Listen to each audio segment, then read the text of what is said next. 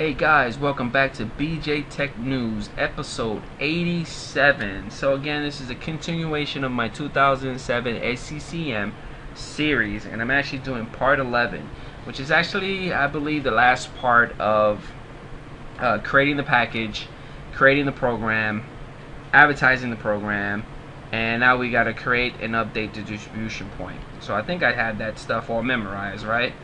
Yep. Create the package. Create a program for the package, advertise the package, and now we're going to create the update distribution point.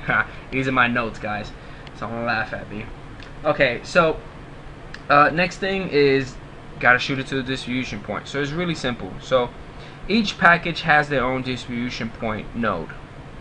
I already did it for Mozilla Firefox, as you can see here, and I haven't done it for Notepad++ because Notepad++ is the one I've been doing with you guys.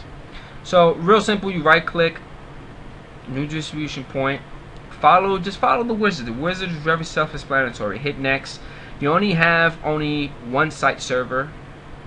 Okay, for me I only have one site server. So if you guys have multiple site servers because you have a huge network infrastructure using SCCM with other points, hey, you most likely want to push this package to the other site servers, but I only have one, so I'm checking that off. Hit next, and that's it. That's about it, guys. I can't lie about this stuff. I can't make this stuff even easier for you. The next thing that you want to do is you want to right click and you want to update the distribution point. Dialog box pop up saying this action will update all sites and distribution points with the latest version of the package. This might take some time to complete. Are you sure you want to update all the distribution points? You do want to. Yes. And that's about it, guys. I can't do anything else. I just show you guys how to create and update the distribution point. I think the next episode, hopefully I have to work on, because I gotta work on the other episode because it takes forever, and I mean forever, for the package to hit machines. It's not right away. It's not a right away thing.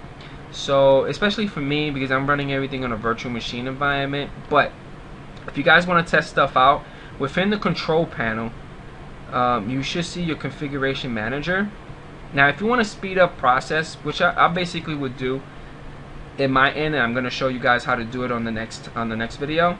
Within actions, there's two policies that you could run right away to initiate the action. So when you initiate the machine policy retrieval and eval cycle, as well as the user policy retrieval and eval cycle, if you initiate these two actions, what's going to happen is it's going to go to the SCCM and it's going to start talking to it and basically retrieve whatever is being pushed out or advertised.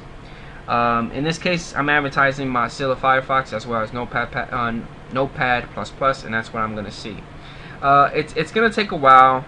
If you run advertised programs, again, I don't have anything here, so most likely you will see it here, and if it pops up, you will see it here.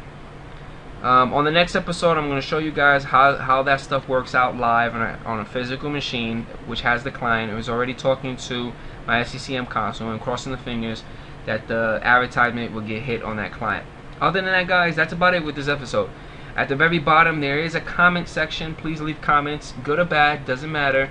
As well as, if you enjoyed this video, give me a thumbs up. And at the very top right there, there's a subscribe button. Just hit that subscribe button if you guys enjoy my videos, as well as you want to get the latest and greatest tips and reviews on hardware and software. And also, don't forget gaming too. I'll catch you guys later, and thank you.